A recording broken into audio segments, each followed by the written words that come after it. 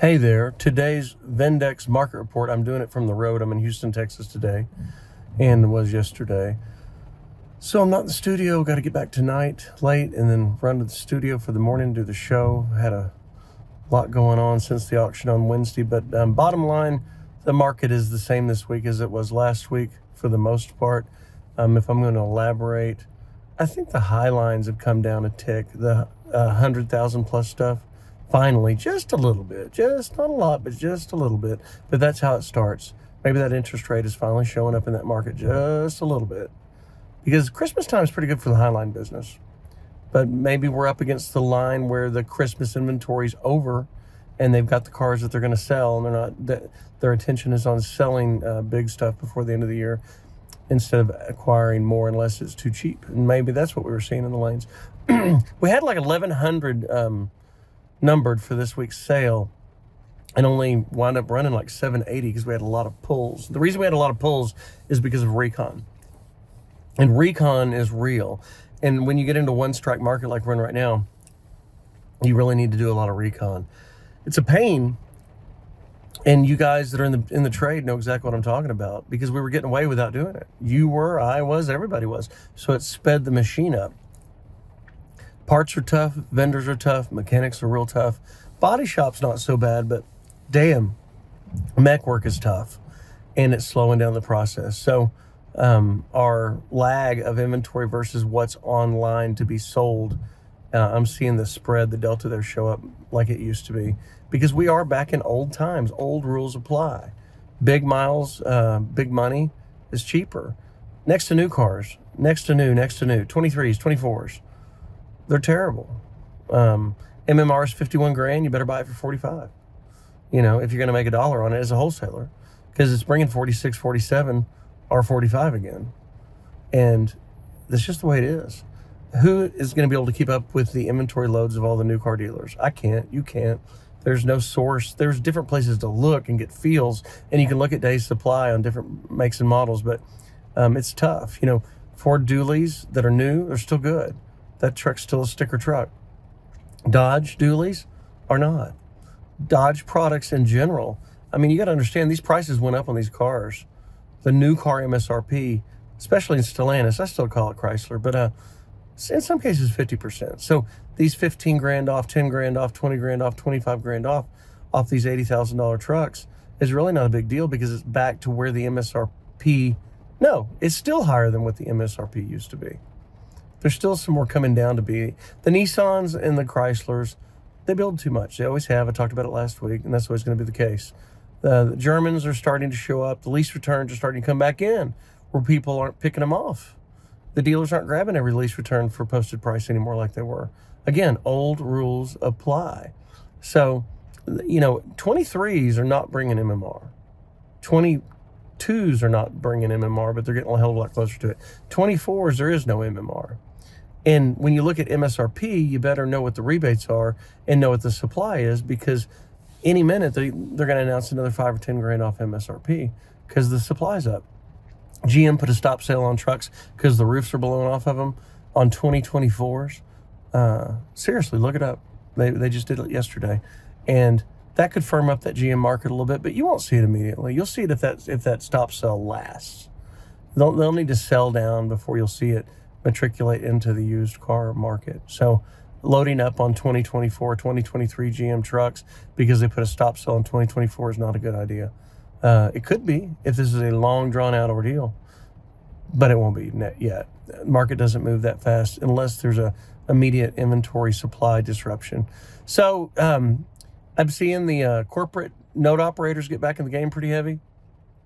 But you know, you could use drive time as an example. They're a great baseline for marketplace, and you see them getting knocked off 2,000, 1,500, 14,000. Forever, people would bid up to where the drive time stopped, and then that was the end of it. But now you're seeing 4 people come in over them. If drive time stopped bidding at 12 grand on an Escape, you're seeing guys come in, 4 more guys come in and run that car $2,000 more.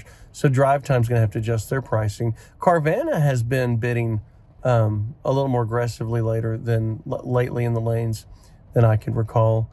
But the note dealers are thinking about the proverbial tax time. It is that time of year. We're coming up into Christmas. But I feel pretty good about the market. To tell you the truth, it's not as bad. This fall readjustment marketplace was not as bad as what I anticipated. I was expecting a bigger hit to the gut because we overswelled so much, so many index points, VinDex points, that I thought that it would come down even further than it has. And the talk of interest rates coming down in the first quarter of 2024 has moved Wall Street. It's going to move the car market. It's going to give us more confidence that our customers can afford this stuff. These junks that we move up and down the road, you know, it's our place to do it, and we must keep up with it. And the people who really drive the market are the customers, right? What they want, what they can afford, what they'll do. That's what lets you and me know what to pay for X, Y, and Z. High mileage Aston Martin, Maseratis, Italians, Britons, whatever, high dollars. I mean, old rules apply. Just keep saying that because it's just true. Super desirable's great. I sold a Urus back, a new Urus with 800 miles, 400 miles back of MSRP this week. I haven't done that in 3 years. We handle a lot of Lamborghini rolls, all that stuff. A lot of you guys dial into 20 and watch that. But, you know, so that lets you know that the things are changing a little bit. It's not a disaster at all. And it may just jump right back up. You never know. I remember summer before last, when we went into the meltdown, the last week of July, the price adjustment, it headed down hard, man. Highline came down hard. Everything came down hard. And then it jetted back up and took off huge. So is that going to happen again? No. I don't believe so. I didn't think that was going to happen last time, but we kind of smelled a trickle of it. We kind of had in our heart that we might get into a fall run in 2022, and it recovered, and it did. It recovered fully, actually, back to that crazy COVID market. But that's not where we're at today. The chips are out. The cars are out. The things are getting built. I'd say parts are a bigger problem than anything we have, getting parts on stuff. I went over to a build shop today to check on some projects we have with some classics. You know, Mopar parts. They're having problems getting parts. It's not easy to build these cars. And you guys are thinking about what to do with your classics for the spring. Are you going to send them to Barrett, Scottsdale? Are you going to send them to Mecum, Kissimmee? Are you going to wait for the spring? I'm doing the same thing. I'm trying to figure out what to do right now. I'm talking to both those companies and thinking about maybe doing a auction at Dallas if they'll let me run a public auction for this Alabama barn find. I've got about 50 good classics lined up. I'm trying to figure out what to do with it because I want to keep buying. And when I've got 50 in a barn, I'm full. And you know what full is? When you're full, you don't buy. I mean, that's a different part of our business than the norm. But we did have an 800 mile, what was it? An 800 mile, I'm drawing a blank, GTO, orange stick. We sold at Dallas on Wednesday, and it brought the moon plus. I mean, it was wonderful. You know, mid-30s. Hell, it might have brought upper 30s. It was good. And we had a couple other classics in there that were just okay. They kind of flat, but they weren't special. So it's like, whatever. Big trucks, big miles. You know, if you see those landscaper rigs with 200,000 miles and an 04 on them, you know, 6-liter, they're worth $2,000 again. And they're not 10. And these consumers rolling in with these I know what I got trucks, the hard-ass Oklahomans. You know, let them go be hard-ass somewhere else because I ain't paying it. And you're not either. So we just bid the cars out for what they're worth. They're coming back to what they're worth within your thoughts and what, you know, your good senses tell you. But they're still higher than that if they're good. But that's always been the case. I mean, you can't pay too much for a good one. You can't buy the wrong one cheap enough. Carfax is real. I think it's just an excuse, but that's fine. The excuse is real. I don't think the customers are beating up on you that much. And with the rates where they are, a lot of this stuff's going into special-fi anyway, and nobody gives a shit about Carfax and that, unless it's a blown bag or something. And that's a whole different animal. But I'll tell you one thing I really see different between auctions is the structural calls. Structural calls drive me crazy when they're bullshit. Because when you call a car frame, you're really tearing it to pieces. And if it's framed for a bullshit reason, it just seems, I wish the NAAA would get together and really get this down right, because I see different opinions on what is frame versus what not is frame across the country in zones heavier. And it's funny, California dealers are, the frame cars bring more. The frame cars that are called frame, that are good cars, do bring more out there, because the LA market is used to that being over described. But it still bastardizes the Carfax in the auto check. So lifts on trucks, structural alteration. I think that word is important versus structural damage. Structural damage is a wreck. Structural alteration is a mod. And I'd like to see some consistency in that announcement, and Carfax can't carry that consistency over. So when they see that it's a big lifted truck, it says structural alteration. Well, yeah, they drilled some bolts in the frame to get those extra set of shocks, or the springs, or what they did. They didn't screw it up. The truck hadn't been run over by Cincinnati Freight. It's just been altered because it's a mod. It's a badass mod. And you need to add for it, not hurt it. Soft top Jeeps suck. I just wanted to throw that out there. But that's been the case forever until COVID. They still sucked versus the hardtops, but right now they're really sucking. But, you know, stick shift, soft top unlimited, they cost $38,000. You're going to lose money on that rig unless you buy it cheaper. It's just the way it's going to work.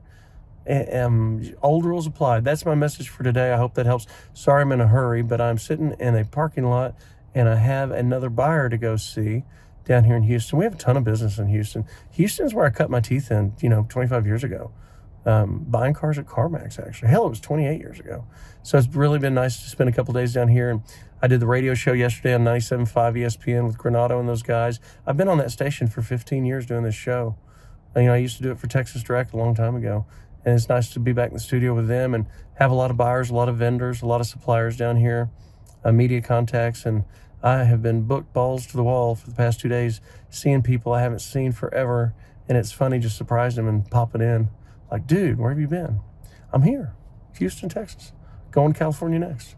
See y'all on the radio in the morning. Remember, John Clay Wolfe Show, 8 a.m. Central. You can get it at jcwshow.com. It is not very car related. It's more T&A and rock and roll, grab ass fun. You know, I listened to Stern growing up, so if I was going to blame it on somebody, I'd call it a Howard Stern kind of show. But I've been doing that show for, my kid is 17 years old. I've been doing that show for 17 and a half years. Every single Saturday morning, except we'll miss about one every Saturday. We are going to run a replay between Christmas and New Year's this year. But we hit all 51 weeks of live 4-hour, 5-hour shows this year on the radio. Remember, jcwshow.com if you're looking for some really bad humor, slap-ass cartoons for adult entertainment on Saturday mornings. We'll be there. And see you in the lanes. We will be locked and loaded next Wednesday morning. 9:30 shotgun start, Dallas, Texas. And then the LA lane starts up 2 hours later, lane 13 in Manheim, California. Thanks.